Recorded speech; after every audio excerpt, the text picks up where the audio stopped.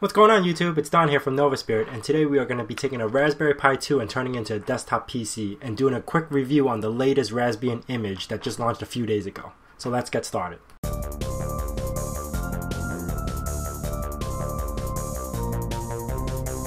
Alright guys, to get started we're going to need a couple of things, which is the Raspberry image itself and Win32 disk imager. And I'm going to leave a link in the descriptions below so you know where to grab that and you don't have to, browse into my screen. Okay, we're going to want the latest version, which is the Raspbian Jessie. And Jessie basically stands for the distribution of Debian, and the latest one is Jessie, so that's why they updated to that. And you're going to want to download zip. Then you're going to navigate to Win32 imager, Win32 disk imager, I always get that wrong, and download that software also. And that's going to be the program that will load the image into the SD card. Now I already downloaded ahead of time, this way you don't have to wait. But the first thing what you're going to have to do after you download the image is extract it to somewhere where you're going to remember. And for me, I just plopped it on my desktop. Now I'm sorry that it took a little bit too late to get this video out. I was actually making this video, and what ended up happening, Raspberry Pi decided to, hey, upgrade their image. So everything that I had actually became old news. So I had to redo the image, reshoot everything, and start everything from scratch. You also notice that on my Chrome, on the bottom left, you see Ubuntu Linux Edison. I'm going to be doing a few more new projects with the Intel Edison that just came out, and that's going to be very exciting. If you don't know what that is, look it up. It's really cool. Okay, now that everything's extracted, you're going to load up Win32 disk imager. And the F drive, that's where my SD card is located. It's going to be selected. You're going to look for your image that you just extracted, open, and they kind of like hide behind there. Next, what I'm going to do is write. Yes, you will lose everything on the SD card, so that's just a disclaimer. Hit yes, and it'll start writing everything. Now, if you have you're probably going to want a class 10 because that's the fastest speed that you could get on the SD cards right now, and that's what you're going to be using if you wanted to use it as a desktop environment.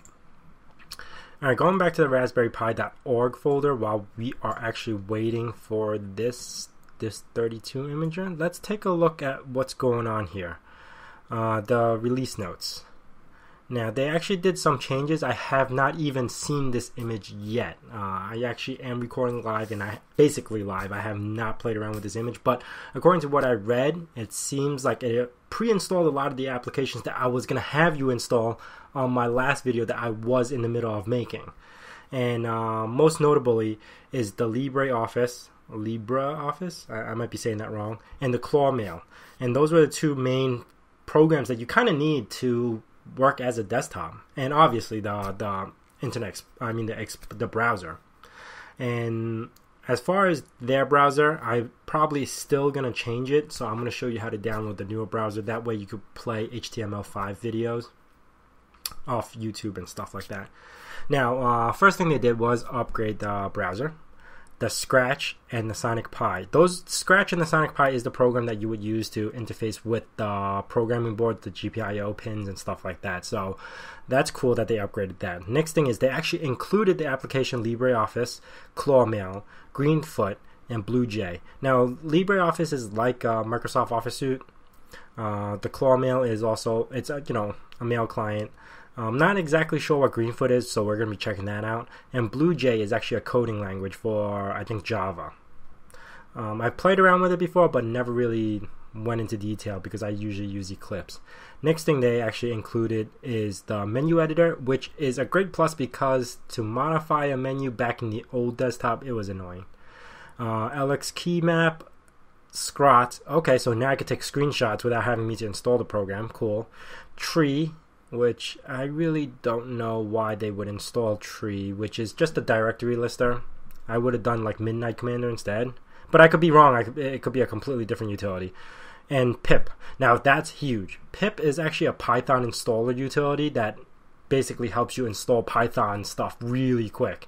And for them to include this will actually shorthand everything that you're going to do with Python. Most people already who has Raspberry Pi will install pip just to make life easier, but now that they come included, you know, it's a good move. New GUI based Raspberry Pi configuration application.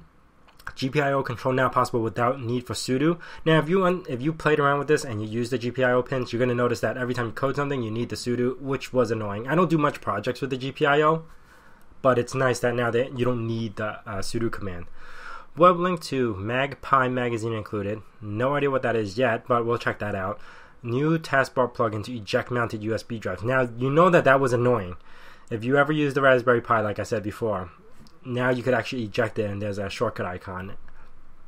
Next one is default boot into GUI. Now that's big because back then you would have to go into console, set it up, and then ask it to boot into the desktop as soon as you boot up. Now it does it automatically, and it also now includes a GUI application to do the Pi config. So we're going to be checking that out too because I have no idea how that looks like. Look and feel based on GTK3 plus 3 default theme. Now the old one, I believe, don't quote me on this, was GTK plus themes. I think that's what the old LXDE used. I'm not too sure about this. Print screen key launches Scrot and to produce screenshots. Okay, so now you hit print screen, it will produce a screenshot. Pretty cool. Common keyboard auto detect by GUI and drivers loaded accordingly. Good thing for that. Oh my god, you don't know how much. Oh man, that's a good plus. Every time when I used to plug in a keyboard, if it doesn't detect it or if it's the wrong region or something like that, every time when I hit the arrow key, it would like hit F10 instead of hitting up arrow or something. It was annoying, and they had to reconfigure everything just to get that going. But if that works out and it fixes that, man, that's a good step forward also. And then numerous small tweaks and bug fixes. Now I read about this and they said they actually did some speed improvements and fixed a few bugs, mainly for the Raspberry Pi 2. So you should see a speed boost in the operating system, I believe. Again, I don't know until I start using it. And Raspberry Pi, you gotta keep in mind it's ARM, but the Pi 2 does have a quad core and more RAM. So just upgrading the Pi to Pi 2 is already a big improvement using the old image. So now that they made some speed improvements, that's probably going to be also a big thing too. Alright, I see that we're almost done with this, and I'm going to be plopping this right into the Raspberry Pi as soon as it's done. So I'm going to skip ahead to that part. Alright guys, and we're back. I actually am remote desktoping into my Raspberry Pi because it's easier to screen capture and you could see what's going on. Now, I did not touch anything else other than just installing XRDP. So if you actually want to learn that, I'll give you a command and I'll list it in the bottom in the descriptions below. Now I'm going to go to preferences, and here's the Raspberry Pi configurations. We do want to go into here because we want to expand the file system. Now, I'm not sure if I could show you right now. Is there anything here that I can show you with? Probably not, but let me go into terminal and I'll show you why we want to expand the file system. This is really cool. It actually boots right into it. It's pretty quick. It just turned me into a liar because it took forever just to boot that up. Now I'm going to use df.h, and you're going to see that I only have 570 megabytes available, use 3.1 gigs, and the size is 3.9. Meanwhile, I have a 32 gigabyte SD card in here. So I'm going to expand the file system. It has been expanded. Not available until you reboot. Okay. Change your password, obviously. So password is going to be whatever you want. For me, I'm just going to do password and hit OK.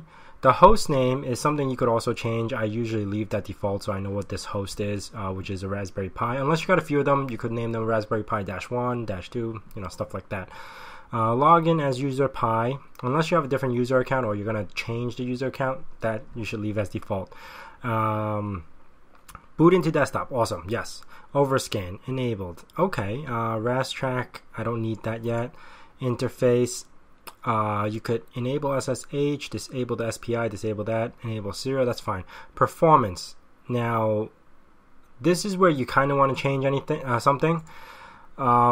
It's going to stock off as stock 900 megahertz, which if you actually downloaded the old version, it will automatically be 700 megahertz because the Raspberry Pi B Plus was 700 megahertz, and you have to remember to change it to 900 for the default Raspberry Pi 2 speed.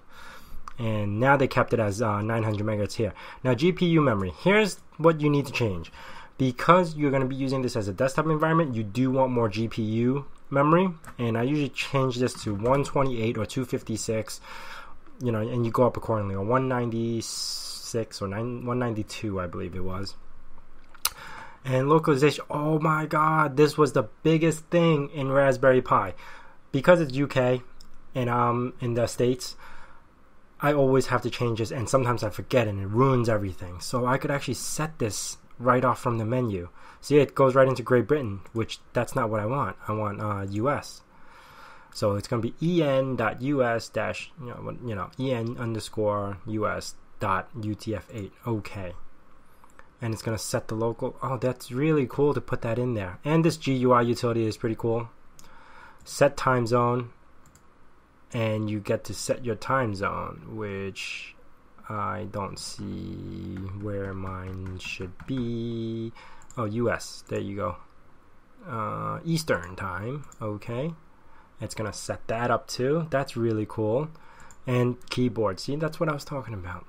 Back then you would have to do like dpkg-reconfigure space keyboard-configurations or something like that. Anyway, enough about me talking. We do want to reboot now. Alright, and we're back after a reboot. And it does come pre-installed with the utilities that are good. Claw Mail. Very lightweight mail utility. Mail program. And Office, it actually comes with the LibreOffice. Now, what I mean by LibreOffice is like Excel is like, here, I'm going to show you a quick example. Now from here, you're going to see, it's going to take a little bit to boot, I guess. Oh, and you see at top right, it has that eject icon now. So if I stick in a USB, I could just eject it there, instead of just whacking it out and potentially destroying the USB. See, this is like Excel. And it comes with this Office suite, and it comes with a browser. And like I said, I don't like this. Not that I don't like it. It's a very lightweight, but it doesn't contain all the stuff that I want. So I actually will change this to a Firefox or Iceweasel, basically. And I'm gonna close this out because I'm not gonna be using it. Okay, I was telling you earlier that we are going to install an application. Now, in Debian or Ubuntu, you're going to be always using this program called apt-get. And it basically reaches to the repository, finds the software, and downloads and installs it for you. And that's what makes Debian one of the greatest Linux operating system. It's so the ease of trying to get applications is just keystrokes away. And the actual desktop utility have like software managers where you could actually go in and it's a GUI and you get to click on the application you want. It's really cool. Okay, to get started, we're going to do sudo apt-get update. Now you always want to update your repository because they're always updating software, meaning the versions are going to be different. So you want to update the list so you know you're going to be downloading the latest package. After you do the update, then you can start roaming around and installing the programs. Now I know what program I'm going to install, so for me I could just type in whatever I want. But for those of you who are seeking to find applications, you could find the software manager, and I believe there's one. I can't think of the name right now, but it starts with an A. Aperture? No, not Aperture. I can't really think of it right now, but Synaptic.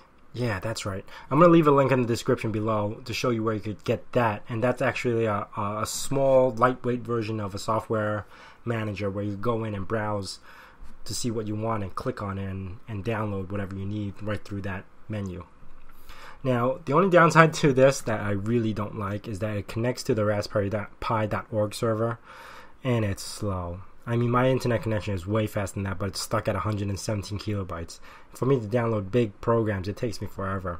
Meanwhile, on a regular Ubuntu installation, using the Ubuntu servers, it's much quicker.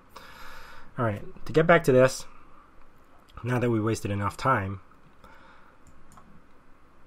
I'm going to load in one software to show you an example. And right here, just looking at it, it already shows me that they updated and made it much cleaner.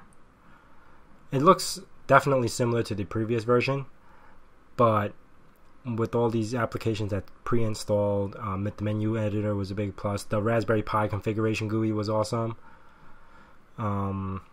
They're moving forward. They're doing good things with this. They're actually thinking, hey, Raspberry Pi can be a desktop. That's why they're loading all these pre-installed applications in here.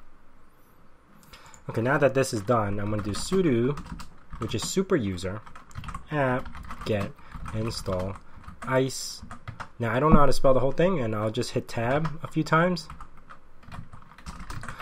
and it'll pre-fill it for me. It's auto completion in command line, which is awesome. I use it all the time. Now, you see how I said sudo apt-get install iceweasel? Iceweasel is a variation of Firefox in Linux. So that's why I'm saying iceweasel / Firefox. It's potentially the same. And after I type that in, sudo apt-get install iceweasel, you see it's downloading the sources right from Raspbian.org. And after it's downloading everything, it's going to install it for me. And you see how it says that? Adding the version user bin Firefox to firefox.real by iceweasel. It's basically Firefox. And that's how we get new applications. You just basically apt-get install whatever you want.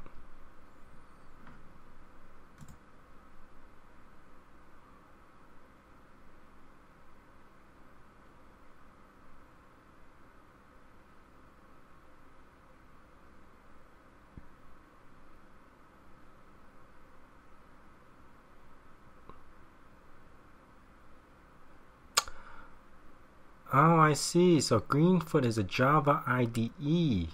Okay, just same thing with BlueJ then. Okay, now that that's installed, I can go into menu, go into internet, and you see iceweasel, the icon shows up. And there we have it. Installing applications is easy. It's a full desktop. You could actually hook this up to HDMI and just use it like a regular computer. And this is RDP, so it should be a little bit faster on actual physical connection to your TV or monitor. And let's try youtube.com/NovaspiritTech.